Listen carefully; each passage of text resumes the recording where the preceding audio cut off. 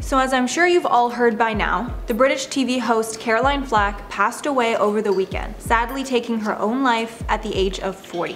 And today I not only wanted to touch on some recent updates, but also give you some more background on the situation for those of you who are not as up to speed. I'm Mackenzie Smith, and let's just get right into it. So after her passing on Friday the 15th, many people are pointing fingers at the media as the cause of it, as Flack faced a lot of abuse from the media with almost everything that she did, such as when she was dating 17-year-old Harry Stiles when she was 31. Then the media attention amplified after the details of her alleged assault in December on her partner, Lewis Burton, were reported. Because of the shocking nature of her passing, an online petition calling for a review into the media after Flack's death has attracted more than 160,000 signatures online. With it also is a campaign urging for new legislation dubbed Caroline's Law to be implemented. This law would make it illegal to bash people online, as well as record people's info online so that they can be held accountable in situations like this. But to get more into the new update that we're covering today on IO, before her passing, Caroline actually was going to make a post online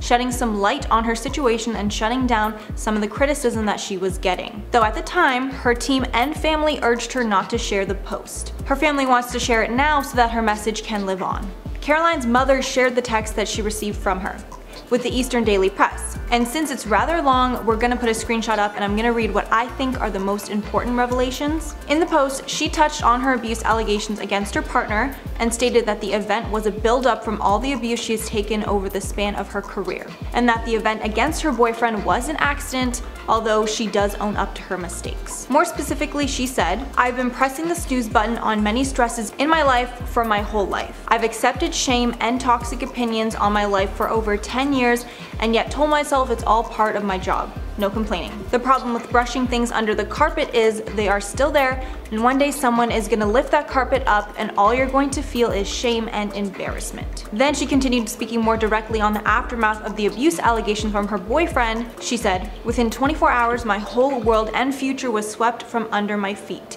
and all the walls that I had taken so long to build around me collapsed. I'm suddenly on a different kind of stage and everyone is watching it happen."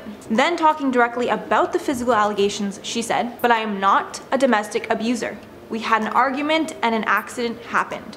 An accident. The blood that someone sold to a newspaper was my blood, and that was something very sad and very personal." And then she finished by saying that the reason she wanted to post this was because she wanted the abuse against her family to stop. So I'm gonna be honest with you, I got chills reading that. Like, the fact that we can obviously tell that the media scrutiny was on her mind, most likely right at the time of her passing, is just insane to me.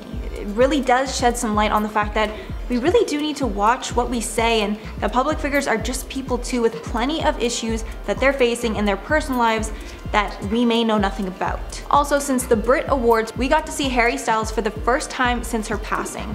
As I said earlier, they dated in the past, and as a show of support and condolences, he wore a black ribbon on his lapel in her honor, which I thought was very nice of him. And I actually wanted to finish out this story with a really interesting tweet that I saw. So basically on the top shows past tweets from some accounts attacking and criticizing Caroline. Then below them in some pictures it shows posts from the same accounts now after her passing, with them now changing their opinion completely and urging people to be kind online and even blaming the media for her passing. So I think this just gives everyone a lot to think about, and it really made me look back on certain times when we were all hopping on bandwagons hating celebs, even when evidence came out later showing that we were all wrong and forcing us to completely change our tune. Honestly, kind of like what happened with the whole Johnny Depp thing that we've been covering on the channel. Well everyone, that's all I have for you today. Thank you so much for watching, and subscribe for more videos like this. And I'll catch you in the next one.